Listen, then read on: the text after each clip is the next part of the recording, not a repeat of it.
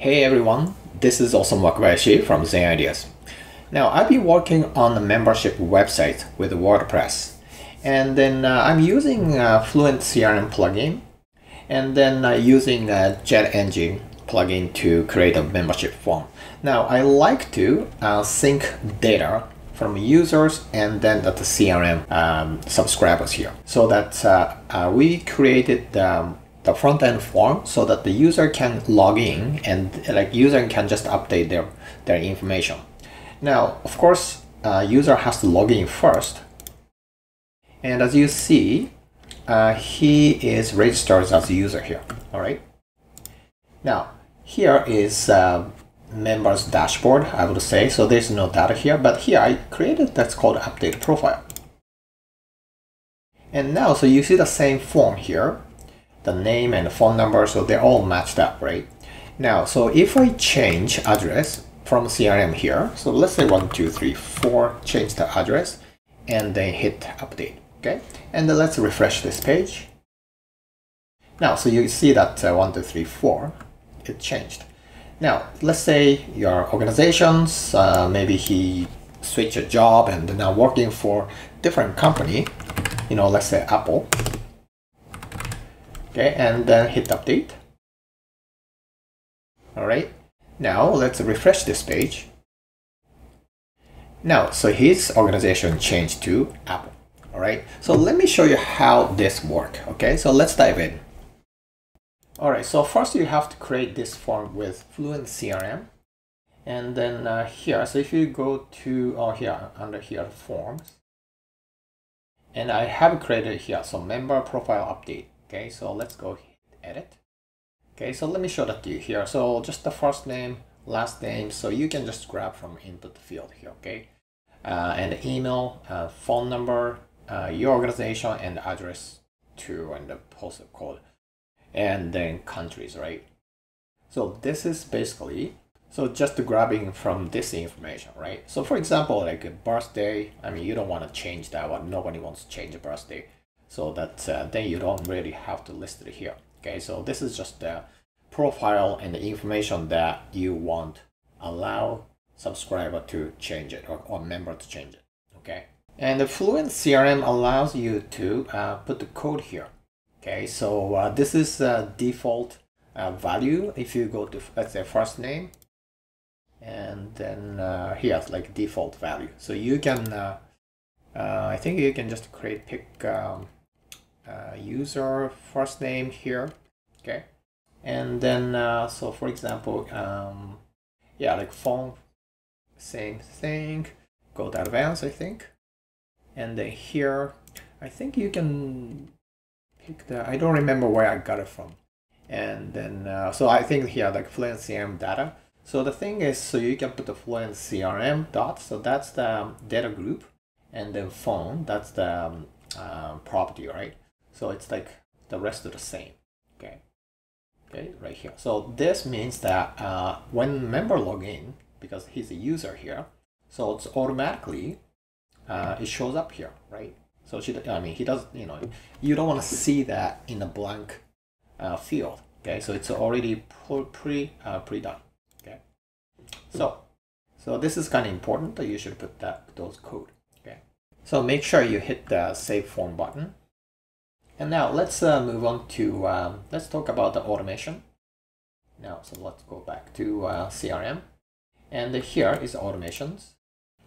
I have already created the subscriber information update here, but let's just show you which one you need to pick. Now go to CRM here, and then new form submission with Fluent Form. So this is what you want to pick, okay, and hit continue. Oh, sorry, you need to put the label, okay, whatever that is, and then hit continue, okay? And then now, so let me just go back to what I have already created, okay? Now let's just close that and then go to automation. And here is a subscriber information update. Okay. So it's very simple step. So first one is, so this is a trigger, and then just create a subscriber information update, and then so which form? So this is the form I just created, all right? And pick that. And here, so based on the form, you just need to map it out. So first name, last name, and an email, and they are all dropped down. So you just pick that. So all the fields have to match up right here, right? And then subscribe status is subscribed. All right, and then run this automation only once per contact. So I think the default it was checked off, but I don't want to check it because that all the subscriber or member, so they want to update. If they want to update more than once, they can do that. So make sure this should be unchecked. Okay, hit save.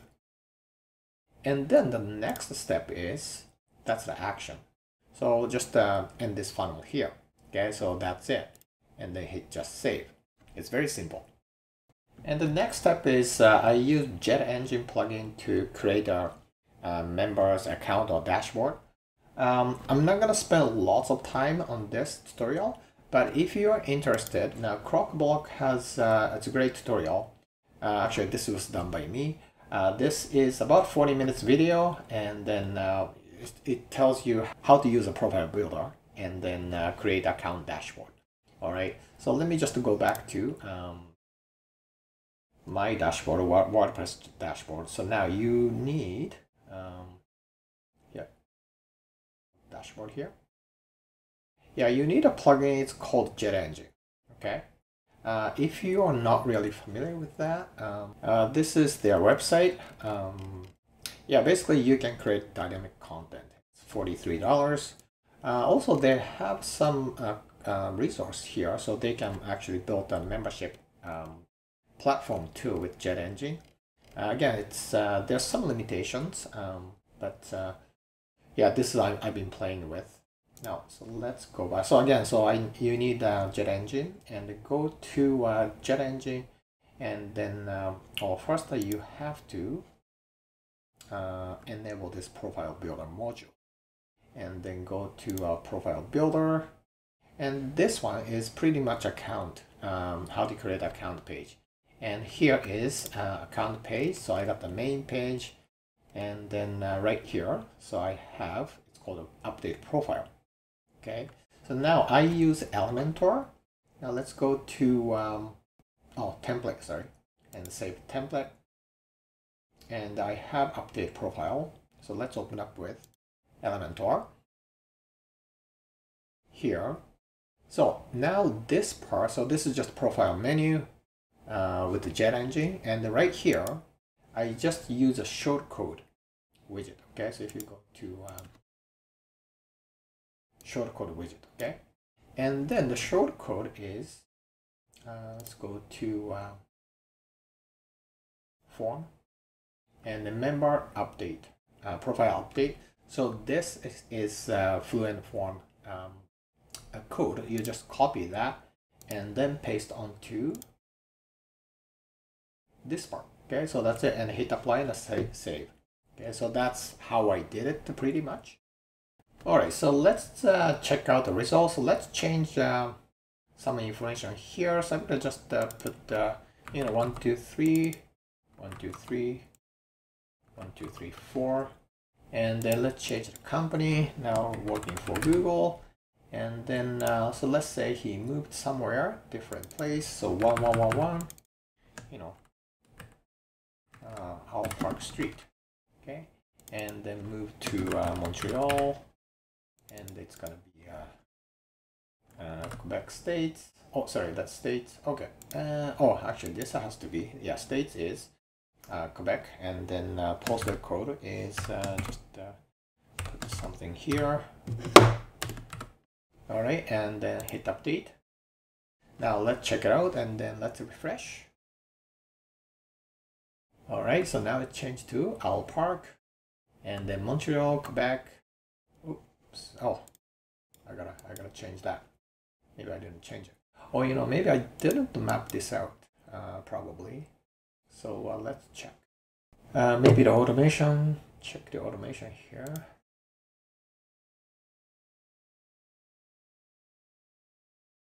Oh, here. Okay, so I made a mistake here. So states, the postal code should be postal code. So that's a mistake. Actually, let's fix it right away. There's no reason for me to wait. So post the code, so that's easy fix. Okay, and then let's changed. Now, so let's do this again. All right, so let's change that and hit update. And then let's refresh. All right, it's got changed. Okay. Okay, so I hope this helps, and I'll see you next time.